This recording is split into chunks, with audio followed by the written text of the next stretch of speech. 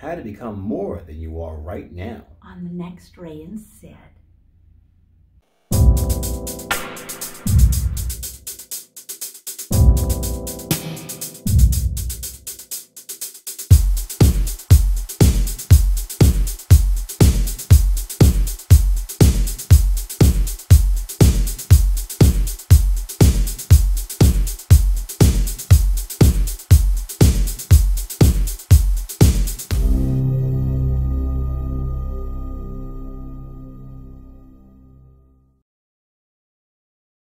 Welcome one and all.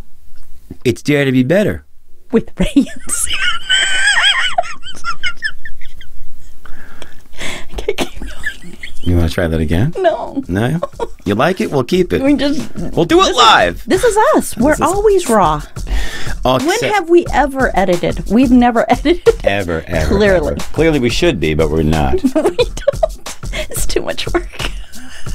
And we were such a circus that we thought we need to take this to the only place that would take us at this point. Fabulous. Where are we, Sydney? Las Vegas. Las Vegas, Nevada. For as long as they'll have us. Yeah, they're about done. They're about done, yeah. We just got here, and I think we just about wore out our welcome. People were like, and move along, please. Move along. How are you? I am excellent. How was your flight in? You had a shorter flight than I did. I just got up and then we came back down. Right. I had a bit of a ways. A lot of headwind, and I had a crying child on my flight. Well, see, as a mom, I feel bad for the baby and the parent if the parent's trying. I don't feel bad for this parent. This was poor planning. Was not trying? No, this is poor planning. This was right smack in the middle of the kid's meltdown period. And were they just sleeping? Who, the parents? Yeah, they probably just boozed themselves to sleep and said, I'll let the rest of the people deal with it. And this is a 2-year-old. You can't bring a 2-year-old on a 6-hour flight at nighttime. Oh, gosh. I didn't realize it at night. You want to talk no bueno? This was no bueno. No bueno. But we're here. Okay. And the plane obviously landed safely. Yeah. Well, they dropped me out halfway. I don't know what actually happened. Yeah. I hitchhiked the rest of the way from Missouri. Okay. Good old Missouri. I just making small talk at this point. That's what we do. The whole show has been small talk. You know, my dad's wife, who's from Germany, she, strangely enough, she seems to like our show. Really? Yeah. And she said that she had listened to this show across the country when she was driving, right? Really? And she said at first... She was the one. She said at first, she's like, there's just too much talking about nothing.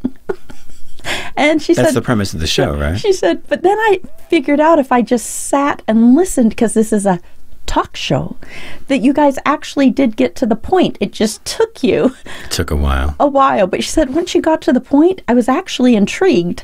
And so she listened to the entire show, you know, all the episodes, as they drove across country. Now, being German...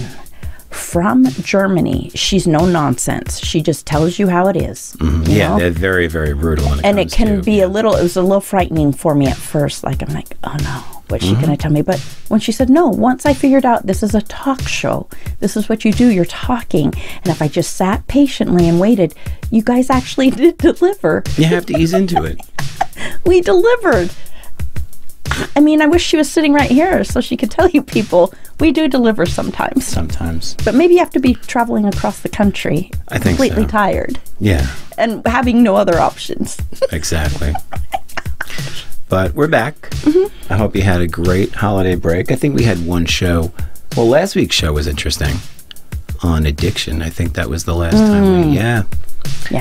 And I don't know. It feels like, you know, when you come out here, time gets a little bit weird. If you're only like an hour difference from Salt Lake. Yeah. Right. I'm on a 3-hour shift, so. I feel the same. Yeah. All right, well. Once you move to New York. New York. One day. One day, I know. I'm going to have an apartment there. I'm going to design the crap out of that thing. Yeah. Design the crap I'm not just going to have one. Well, I mean, I'm not going to have that role in New York. I'm going to design several projects. That's what I'm saying to you. And have, you know, a place overseas, someplace in California, my Park City resident. Come on now. Sydney's going to be the new Leona Helmsley. Who's that, right? Google it. Okay. I think she was a slumlord or something like that. Well, why would you want me to think that? I have no idea. Okay. It's a show about nothing, remember? Oh, yeah. Our show? Yeah, we just talk. No, that's Seinfeld. Oh, we just talk. Yeah. Talk about whatever you want. Whatever you want. Anything goes. Yeah. But what's the email on today? The email? Do you remember? No, I don't. Okay. I'm telling you, I'm all like...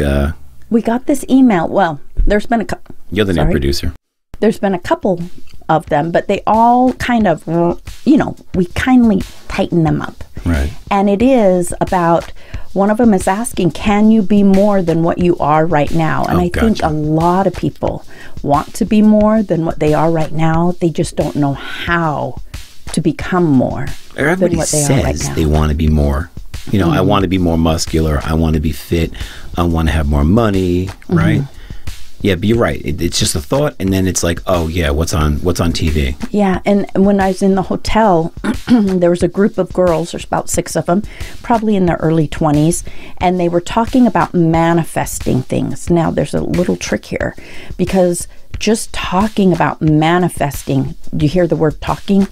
It's not enough. Everyone can say that they're going to manifest something, but if you don't feel, you got to feel what it is that you want, because that feeling is what flows out and becomes something. So if you say that you want something, but you don't really believe it, you don't feel it to your core, you have a little doubt in there, you know, you're not getting that thing. So manifesting, there's a deeper thing to manifesting. So I want to tell you a story. Okay. Well, before you go into that, well, maybe you should tell me the story first, because mine's probably going to just wrap up what you're saying. Mine is very succinct, and I think if I gave these people advice, it would be a 2-minute show. So you should tell me the story. Yeah. Okay. I'm in this mood where I just want to, you know, get to the point, like spearhead things. Yeah, exactly. I've been doing it since I got here. Yeah, my dad's wife. Right. Just get to the point. The German. Could you? Yeah. Or tell me where to go to 7 minutes into the podcast. Exactly. So you I don't need to listen to this fluff. Right. Well, give me some fluff. Tell me a story, Sydney. Okay, so there's this guy, and he doesn't even know, I won't use his real name, but he doesn't even know he's going to be a part of this story. We'll call him Scott. Okay, that's a nice name. Every Scott I've known has been cute and sweet. Okay, so Scott, he lived in the Midwest, and he was there because his children are there. Right. He took a truck driving job for a while to, you know, be out there and feed his kids. And now Scott is extremely physically beautiful. I mean, beautiful. Even a straight man would go, wow. I think Ray Powers said wow when he saw him. Yeah. Okay. Good looking dude. Scott is in the Midwest, and he tells everyone, you know, he tells his company, no, I'm not moving because I need to be near my children. So then the company comes back to him and said, well, we have a great opportunity in Utah. Would you at least go consider it? So he comes out and he applies, right? But this is what's so beautiful, is that this man comes out and he goes into his meeting to apply for another truck driving job. He's a trucker. For a major, I'm not going to say what kind of company, but a major company. Right. And when he gets in there, he has this feeling, and living through inspiration is life, God, and the universe directly connected to you. So when you feel inspired and hopeful and you get a little bit of goosebumps, you need to immediately go with what you're feeling, because that is God, life, and the universe saying everything's in line, prepared for what you need and want. But most of us go, not a good time. Right. I'm really busy. So he goes in, and they're interviewing, and he says to them, he dares to take a chance to be more than what he is right now. They said, well, so you're here to apply for the truck driving position? He goes, no, I don't want to be a truck driver. And they go, well, that's what this interview is for. He goes, I know, but do you have something better? What else do you have? So the guy leaves, comes back a few minutes later, and he goes, well, because this Scott guy can frickin' dress too. He doesn't look maybe like the type of individual that would typically drive this truck. So he goes, well, hey, would you like to pick up the management position as our general manager in sales? So the guy picks it up. He works there for a few months, something like 6 months. The position for general manager for the entire company that's all over in the West comes open. Guess who they gave it to? This guy. He's been doing it now for 5 years and obviously making huge amounts of money. But what my point is if he had not believed that he could be more than what he is right now. Part of believing is asking the question. The worst thing that could have happened to him is they said no. Right. The best thing that happened to him is they said, oh, let's see what we have. It's beautiful. It's a beautiful story. When I interview interns for the radio, I have a series of questions, and the first, 5 have nothing to do with the job itself. I just want to get a feel for, these kids are sometimes out of college or in college, right. 18, 19, 20 years old. Now, I apologize in advance for what I'm about to say. Oh. I look at their resumes and I look at their IDs, and they're born in like the year 2002. Yeah. And I go, wow. It's not even from last millennium. I know. I mean, we're from the last millennium. Shh.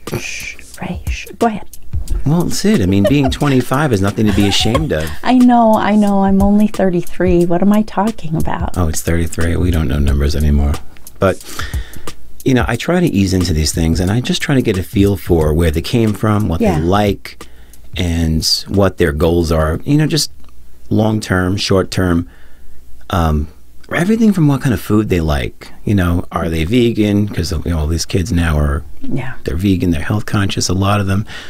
Not enough of them, if you ask me, but that's another thing too, is I try to get people who are health conscious, because if you're watching your diet and you're working out, chances are you have a lot of discipline in other areas of your life too. And I'm not saying you can't be overweight and do your job well. Right. I get what you're saying. I'm just saying in general, if you have a disciplined regimen there, chances are it spills into other areas of your life. I know when I go to the gym at 5 in the morning, I don't want to always get up at 5 in the morning and start pumping weights. Right. But it sets the tone for my day. Right.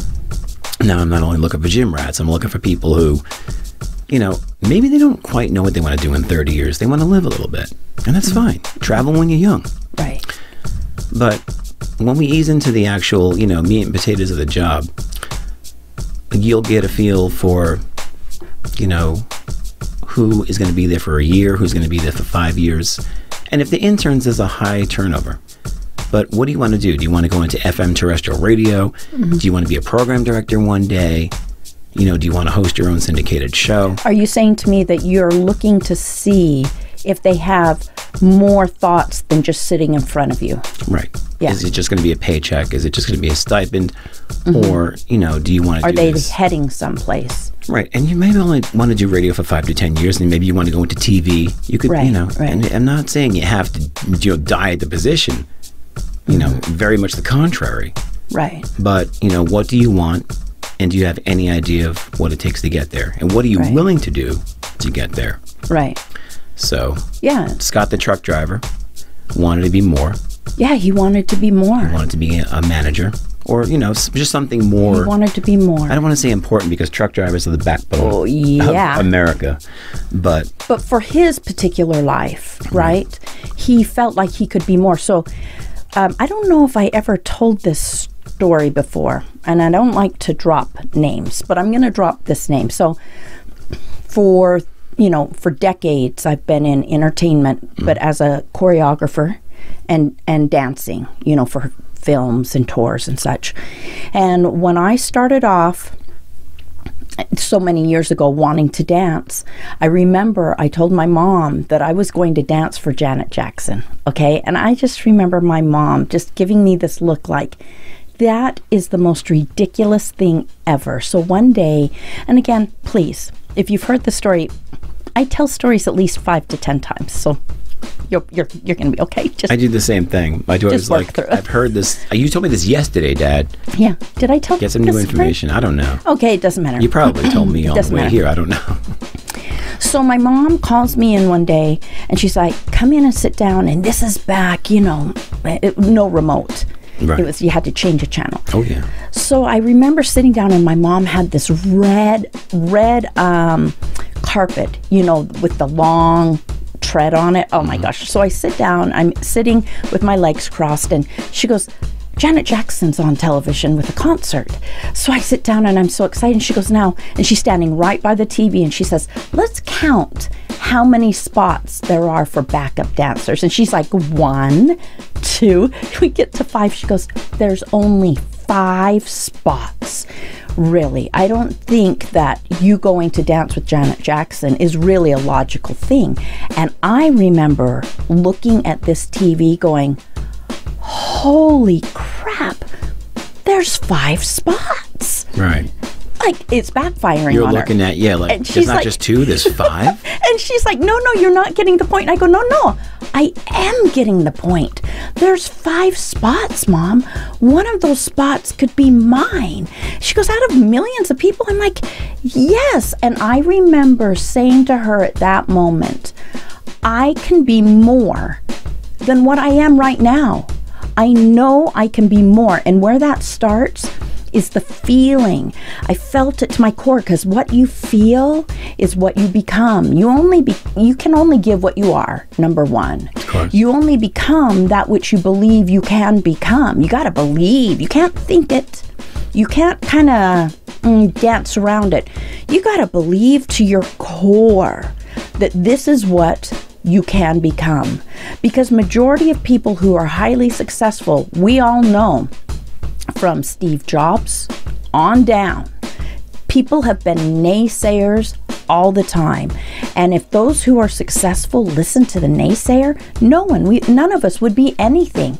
Those naysayers, they're fabulous. They put fire under you. And I remember saying to my mom, no, Mom, you don't want to do it. You can't do this. It's not meant for you to do. But I can. I feel it in me. So that's my point about people becoming more than what you are right now. It all starts with not just the belief, but the belief has to be connected to that feeling. And that feeling has to be to your core, not on the outside of you. And then that feeling, every time you feel inspired about that thing you want to be or do, you got to move immediately, because that's life, God, and the universe saying, it's now, not 2 hours from now, not 2 years from now. It's now. If more people would move on their inspiration, more people would get the things they want. Now, you can't move in doubt. That drives me insane. When I'm driving behind a car, the car is speeding up, but the brake lights are on. That means they're driving with 2 feet. You can't drive with 2 feet and be successful. That car's going to break down because you're telling it to go and stop at the same time. Well, here's a point too. You're a mom. You're saying, well, you'll never dance with Janet Jackson. That's a problem too, is you happen to say, well, Mom, thank you for the inspiration. I'm putting that on my bulletin board. And now, if it wasn't a lifetime goal, well, now it is. Mm-hmm. But how many kids go, okay, Mom, you're right. Yeah. And now, I can settle for being, a low-wage employee. Right. And a parent's job is you have to balance it. You can't just say, of course you're going to play center field for the Yankees or the Dodgers. Right. You have to say, I want you to get that in life, and you should shoot for that. Dream impossible. Mm-hmm. Shoot for beyond what you can, because if you shoot for something out here, well, maybe you'll only get to 90% of it, but it's a lot better. Yeah, it's a lot better than you thought you would, achieve just meandering through life and just coming home and eating a bag of chips on the couch and then going to sleep and just rinse and repeat every day for 40 years. Right. And a parent has to be very, very cognizant of that. Yeah, I think so. And I know we talk about not having a plan B and jumping out of the plane and now we have to land. Mm-hmm. But for, a teenager, for somebody who has to, go to college, go to a trade school, it's very, very important at least to have extra skills. Yeah. I think that's a good way to put it. Yeah. Having that skill set, right? Of course. But I do think also, and again, not every child works this way, but I am that type of person. If you tell me no, I've said it before, it's going to put fire under me because I'm going to tell you all a secret. When someone says that's impossible or no, you can't do it, you need to run directly for it because that means fewer people are going after it. Fabulous. If tons of people want to believe that's impossible, you can't get it, this is not what the quote-unquote normal person can get, excellent. Fewer people are in your way. Fewer people are going to apply. Fewer people are going that direction. You run fast, go after it, because now you can kind of create your own thing. You can become, because you're not standing in line. It's that fabled road less traveled, because it's not easy. There's pitfalls. There's a lot of risk involved, and you might fail. And I was just talking to somebody this morning, and they were saying, "Oh, this person showed up for a job and they didn't get it, and now everybody knows about it." It's like, well, you can't be afraid to fail, and you certainly can't be afraid to go forward, because what if I don't make it? What's the what's the fallout? What is the fallout? You failed. Well, look at all of these. I mean, the Super Bowl's coming up. What if this is how the teams, right, the coaches and the players felt? Well, I'm not going to go out and play that game because what if we lose? Yeah, one team's going to lose. Yeah, what if we lose? We talked about that before, too, with one of the playoff teams.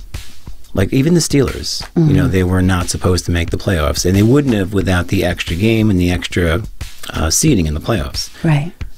And someone had said the same thing, too. Oh, I feel my Steelers shouldn't have even showed up because now they were exposed on national TV and they got blown up by 4 touchdowns. And you would rather have your team not get there. So you complain about your team not making the playoffs. Well, I want to say this. I would like to see the face of the doofus that just said that, because I'm sure he's not doing much in his life. And I don't even need to know the guy, because that kind of mindset says to me somebody who is not believing in themselves, typically. It's typically somebody that's not inspired about their own life, because if you're an inspired person about your own life, you give what you own. Now, you notice how Sid just assumed it was a dude who said that. Oh, see that? Shoot. You took all the girls off the hook. Look at you.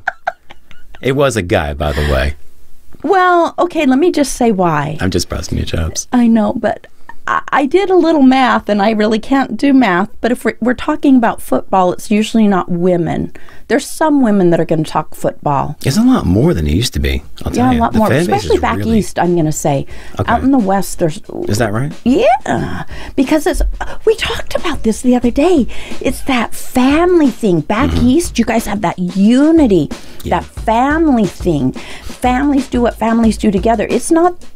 Now, if we're talking about the Hispanic family or an Asian family, different. The Italians, yeah. Yeah, but you talk about the West as a whole, there is a different feel out here from Utah to California to Nevada than there is back east. Totally. Or what do you call it back east? Like Boston? Boston? Yeah, I say east? Boston, but they say... Boston and Boston. It doesn't matter. People are like, Sydney, please stop. We get it, Sydney. It's back east. But that's what I'm saying. And now what you're probably going to say is, Sydney, let me tell you who that was that said that. I don't want to know, because I have a feeling maybe someone close to you. No, it was, Okay. I honestly don't remember. I think it was probably a friend of a friend, and it was, who knows? I mean, people say things to me all the day. All the day. All day. Yeah. All the live long day. Yeah. But you can tell a lot about a person, where they are in their own life, what they're doing, how they're getting there, simply by little statements like that. That says to me that person is not highly inspired. And I say this to my girls all the time. You must look at who is giving you the information. If you want to learn to be a chef, you don't go take critical information about how to become a chef from, I don't know, a welder. Why do I always use a welder? I don't even know a welder. It doesn't matter. But what I'm saying is you got to know who you're taking information from. Are they qualified? Are they highly driven? Are they successful? Do they have inspiration to give? Are they passionate? Because if they're not, let it hit you like oil to water. Let it just drip right off of you, because your life does not need to become what their loser life is. Just because they can't do it doesn't mean you can't do it. And if I may, there is more than one freeway to get to New York. I don't even know what there's a couple of ways. Okay, but what I'm saying is we all don't have to take the same freeway. No. We don't. Some of us could fly. Some of us could drive. Some of us could ride a bicycle like my dad when he rode his bicycle at 65 across the country. Did he really? On his bicycle. My point is this. No one needs to believe the naysayers. The naysayers are naysayers because they cannot accomplish. Let them not accomplish. Good on you. Fewer people in your way. Well, my stepdad, he used to tell us that your thoughts are like food for your brain. Mm-hmm. And I mean, literally food for thought. And if you're putting nutrients in your body, you're going to be strong. If you're putting good thoughts into your brain, you're going to have good results. Right. He said there are certain thoughts that are certain poison. Mm-hmm. And we were talking about something, and I think it was just this profanity-laced, horrible tirade that somebody had leaked on live TV, or something happened. And he listened to it and he said, see, now if that was food, you would die from it. And we had the same reaction. It was the way he said it. He was very deadpan about it. Mm-hmm. And it cracked us up, but he was right. Yeah. You know, you fill your body and your mind with garbage, and you're going to have garbage as a result. You're going to have a poor diet. You're going to be lazy and uninspired. And you're not going to make it in life, so to speak. And then it'll be, well, I could have done this, but... And then you're looking for excuses. Yeah. I don't care what you do in life. You know, whatever you do, great. Whatever you don't do, don't make excuses. Mm-hmm. Go and fix it. Mm-hmm. Because until you die, it's never too late to do anything. Right. So, you know, you can always fix things. You can always correct things. You can always improve. 100%. So instead of making excuses, the energy it takes to make an excuse, to think something up, you could be out fixing it. Yeah, and I do think a lot of the downfall of making your life better than what it is right now, I can't tell you how many people I'll ask, well, just like you said when you're interviewing them, what do you want? Right. Very few people can tell you that, and that's like driving across the country to New York and not having a plan to get to New York. You're just getting in your car and you're driving, but now if I plan to go to New York, now I can take stop-offs, I can take different exits, and maybe I hit some place where I'm like, this is freaking fabulous. I don't even need to go to New York. But you would have never hit that destination if you hadn't headed towards New York. Well, we can always ask Scott, who's managing the trucking company. I know. You know, I doubt he'll ever listen, but I have to say, you know, his story really inspired me. And I know he didn't know that it inspired me, other than the fact it's absolutely adorable. I mean, he's easy on the eyes. Easy on the eyes, and he's got a great job. Yeah. Is he single, ladies? We don't know. Well, he was at the time. That's how I met him. Okay. He was single. And he was shopping. Or, I don't know. Who was shopping? Were you shopping? I was shopping. You were shopping. And we dated a little bit. And for whatever reason, sadly, it didn't work out. I don't know why.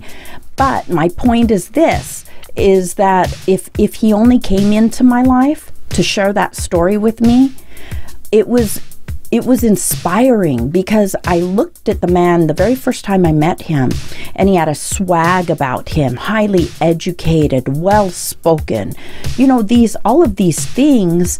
And for him to decide that, again, we're not putting down truck driving. It is, I mean, your father was a truck driver, wasn't he? Well, no, he was in accounting, and he was, my stepdad was in printing. I had a cousin who was a truck driver, because you have told me about somebody in your family that was a truck driver, but nevertheless. There have been a couple. They're the backbone of America. Yeah. But my point is, for this individual, he believed he could do a little more with his life. And I wish I could share that. I'm not going to, but the name of the company is Nationwide, and it's fabulous. Well, that is a fabulous story. I know. If you can believe it, we have blown through 30 minutes. And we left them on a good note, you see that? Dare to be better. With Ray and Sid. Talk to you later. Hey, thanks for checking us out. If you enjoyed the show, like the video, subscribe to this channel, and please tell your friends. We'd also love it if you headed over to daretobebettershow.com for tons of cool photos, extras, and a chance to shop for some sweet show swag. Say that 5 times fast. I could barely say it once. If you keep coming, we'll keep delivering. Thanks again.